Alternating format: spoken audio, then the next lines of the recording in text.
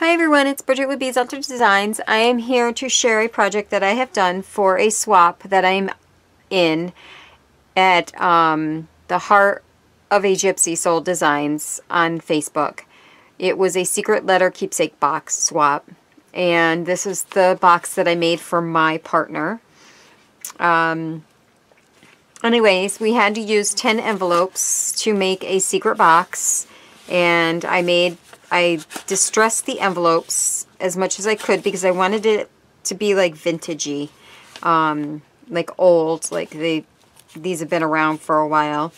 And I put cardboard in each of the envelopes, and then I taped them or glued them all together up to the last two. And I actually I took one out because it just didn't work for me. So I think there's 9. So it's not quite 10. I think there's like 9 envelopes here, but it still worked. So I'll start on the back. I just had some stamps, you know, some postage stamp kind of stamps, rubber stamps, and I stamped in places. I used the bottom of a spray bottle and kind of like inked that on there. I put some feet on here just to give it a more vintage look. I kind of like the way that made it look. I staggered my envelopes, and just here on the top I had some stamps that I had gotten in a I believe I got them in a swap. I'm sorry that I don't remember who gave them to me, but I glued them to some of the envelopes here, and some of the envelopes I actually stamped the postage meter kind of thing on them. And I put one on top. I mean, this is Gettysburg. This is a this is 1863. 1963. Yeah, so Gettysburg is 1863. It is Civil War of Gettysburg. Anyways, not that you guys all care. So I did the same thing that I did on the bottom on here with the bottom of the bottle. I kind of wanted to make it look like a tea stain, because that's what I distressed with, the tea dye stain, distress ink. Of course, the cups aren't, it doesn't look like big cups, but, you know. Anyways, I just put a bunch of flowers here, a flower cluster, and a cameo here, and I just closed it with some seam binding and some lace. And I will open it up. You just untie it. And then on here I had stamped a postcard, put a stamp on here that I had. This is not her real address, so this is my swap partner, but this isn't her real address. I kind of like made up an address.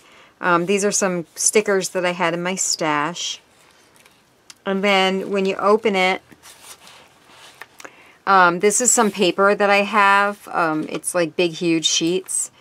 And I put that on this side. I really didn't want to dress the inside too much because it does close as a box, but I thought that was kind of vintagey. And I just put a applique butterfly here and some bead flourishes here. I did type up a letter to her, and I distressed the letter. So this is a letter for her to read. But I thought that looked kind of cool coming out of the envelope like that. And then I kind of did fake addresses on the sides of this, you know, the return address. This is my little secret box opening. It's not as big as I guess it should have been. It's kind of small, but that's okay. I'm going to fill it up with a few goodies. And then I put a doily here, and I kind of distressed it. I added a few Prima flowers here with some bling on top of them.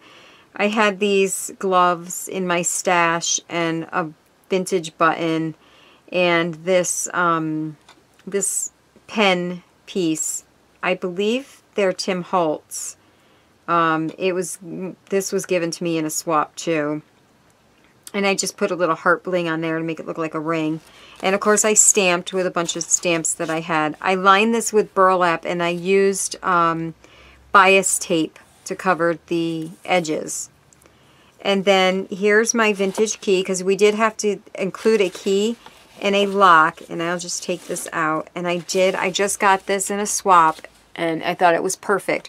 So I E6000 that here, and that's what closes the box with the seam binding and the ribbon. So that is my secret letter keepsake box, and I hope you all enjoyed.